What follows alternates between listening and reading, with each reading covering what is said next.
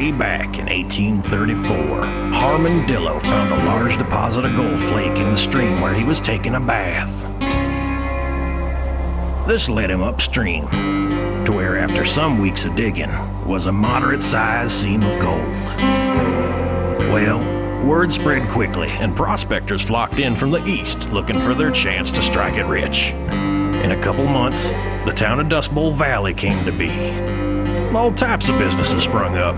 Many people found their dreams come true, and the lucky ones grabbed their stash and moved on. But I don't imagine you're here for historic sightseeing. You're here for that ritual.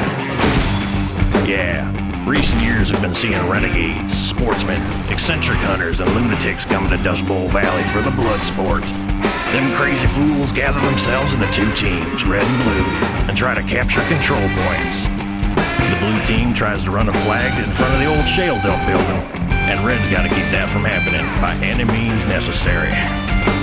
If the blue team succeeds, a second cap point is set, and the whole dang mess starts again, this time running towards the old whorehouse.